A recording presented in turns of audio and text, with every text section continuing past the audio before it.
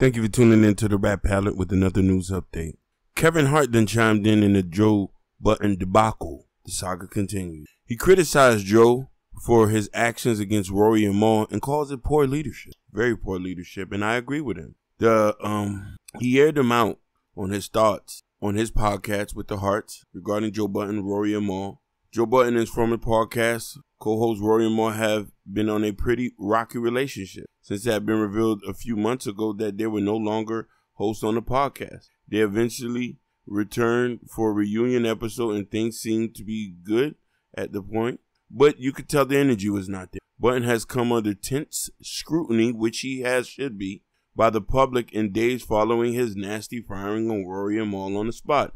He claims that his co-hosts were trying to audit him despite having any actual ownership of the show, although the duo insists that they were trying to ensure that they were being paid fairly. Like many other internet users, Kevin Hart chimed in on the drama, calling Joe an example of poor leadership, among other things, for handling this situation. Hart took some time to air out his feelings regarding Joe on Straight from the Heart series. I actually was a supporter of the progression of him and his podcast from afar.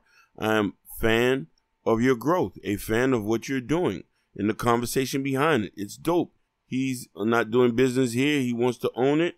He wants to control it. That's dope, began Hart. But to see you publicly ish out the guys that was with you, this is an example of poor leadership. This is an example of why we are here now. This is why, here's the answer, point blank, criticism from the comedian. Joe Budden, what you did to your homies, guys who helped build up the bricks to that house you might call the Joe Budden Podcast, who helped solidify the Joe Budden Network, use a scram. I'm sorry to say that. Use a scram. And it looks nasty. You need to listen to Star from the Star Report. Shut up. Keep your mouth closed. You running your mouth, and every time you open it up, it's looking more and more shiesty. And this is why a lot of us independent guys who are up and coming and on the rise will question, should we do business with you? I might as well call the Black Effect Podcast Network. Hit Charlemagne up. They're not taking nothing but what's fair over there. Fair peace. And this is to go back to the conversation where people say that black people can't do business with black people because there's always a knife coming to somebody's back. They smile in your face, steady trying to take your place. Backstabbers, backstab. And then, you have a series of tweets where people asking a question. One man said, you got to get some help, man. You can't keep destroying everything you built. Joe Budden responds, yes, I can. Another person says, Joe Budden, does any part or you say that maybe the whole situation needs thought than what you were given? No, it's time to stop being given a thought. There are millions of podcasts. People will survive. Here's something that I do believe what Kevin Hart say. Kevin Hart says, Joe Budden, you want to be by yourself. You want to be the king. You can't do that. You can't do that. Wealth should be shared, not owned.